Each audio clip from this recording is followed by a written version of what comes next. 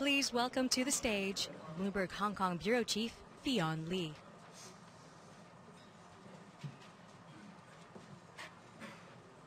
I hope you can see me here. Welcome, everyone. Let me fix one thing so that you can see me.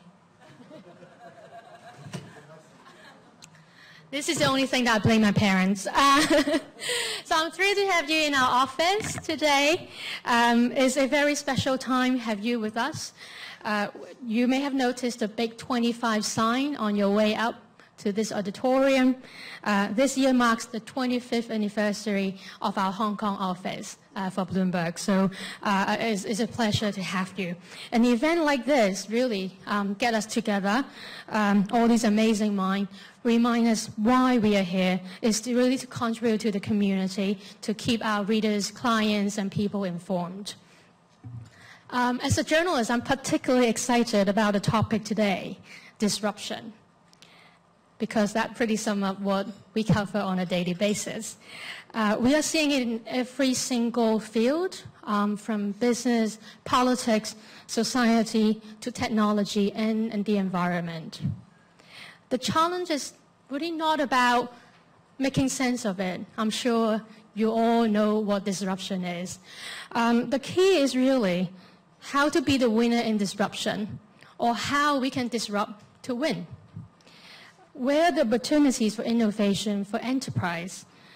How about the opportunities to make money? I'm sure that's what we care a lot about. And probably through disruption, how can we find stability? So to help us navigate our way through all these questions, the disruptive forces, today we have some really great experts with us in the room. We are honored to have Mr. John Tsang right in front of the crowd. He was a civil servant for 30 years, served as the financial secretary for almost 10 years. When he was in the government, he was among the most popular senior official in Hong Kong, if not the most popular. And then welcome you back. We interviewed you when you were running for the chief executive last year. So I will be in conversation with John in a few minutes. After that, we'll hear from a panel of experts who will talk about consumer trends, habits, business, technology, and urban farming. We want you to be part of our conversation today. So throughout the sessions, we will be polling you, so you will have a chance to have your voice heard. Please follow the instructions on the screen. My colleague might put it up later on. Anyway, we'll see it later on. So you can punch in your answers on the screen. But first, let me kick us off. I have to invite Markus Schomer, Chief Global Economist of PineBridge, to our stage to give us his view. And with that, I want to say a big thank you to PineBridge for making this happening today. Thank you so much and welcome.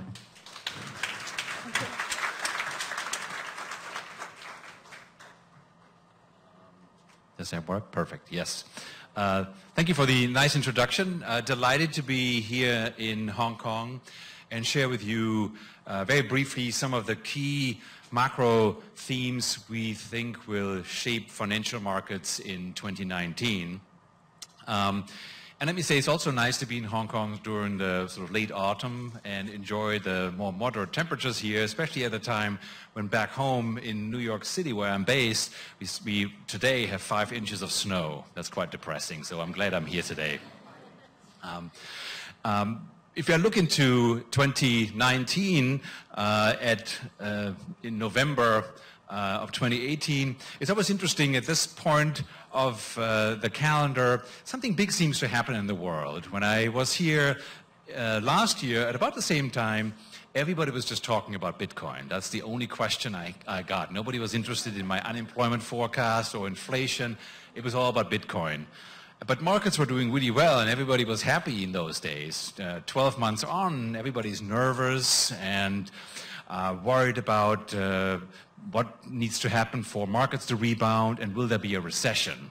So as the economist for PineBridge, I've traveled this year with a very different kind of story. I'm not looking so much anymore to fine-tune my forecast and tell you precisely what the US growth rate will be next year or tell you exactly whether China will be growing at 6.4 or 6.3%. I don't think that adds value anymore in the environment that we're in. I see myself more as a risk manager now and trying to evaluate, can the business cycle that we've seen so far be extended by another 3-4 years, or are we indeed looking at a severe downturn and maybe even a recession in some parts of the world? Because if we are at an inflection point like that, I think we need to make more drastic changes to our investment strategy. But if we are not at this inflection point, then you could actually lose money if you turn bearish too early in this business cycle. I was in Switzerland last year and I spoke to a client there who was asking me when the great correction would come, because he was sitting on cash. He had sold all his assets and was sitting in cash, and in Switzerland you have to pay 75 basis points when you're sitting in cash. So if you do that too early, you can actually do great damage to your portfolios. So as the risk manager, I'm looking at a world where we have a lot more uncertainty, which is obviously impacting market volatility, but it's also impacting me as a forecaster, because the confidence intervals around forecasts are much wider now than there were 5-10 years ago. You can look at a chart of uncertainty like the one I have on my slide here, and you can see how uncertainty has increased after the great financial market crisis and jumped up another level after the election of Donald Trump. We're also living in a world of more debt. I think that's another element of this business cycle to keep in the back of your mind.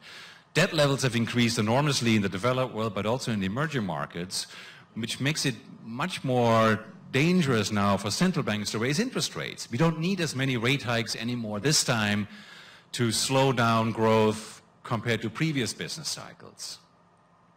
And that little introduction takes me then to the challenges to extend the business cycle. The first challenge we see is for the Federal Reserve in the United States not to raise interest rates too high. In fact, I think it's the biggest challenge. Almost all recessions in the US are caused by the Federal Reserve. It's always interest rates going up too much, and debt levels are being at a level where the increase in financing cost eventually prevents people to refinance. You start to see defaults, unemployment starts rising. That's typically how recessions evolve. Now in the US, we have right now a very good fundamental backdrop. We have low unemployment, we have still very moderate levels of inflation, but the Federal Reserve has started to increase interest rates in order to remove the stimulus that was introduced after the great financial market crisis. Now the first few rate hikes never really impact financial markets or impact economic growth. But we've gotten to the level now where interest rates are very close to neutral. The Federal Reserve has a model that estimates what the neutral rate is, and if we're looking right now at the level of interest rates and the level of inflation, we will get to neutral in December in the US. So every rate increase in 2019 will be much more growth restraining than any of the rate increases we've seen in the last 3 years. And with every rate hike next year, the recession risk increases. So one of our calls is for this business cycle to be extended. We can only see 1 or 2 rate hikes in 2019. We cannot see the 5 rate increases the Fed itself is forecasting. So we need to see a change in the committee. We need to see a change in the communication from the Fed over the next couple of months that will give us some hint and some confidence that a pause or a suspension of the rate hike cycle is coming by the summer.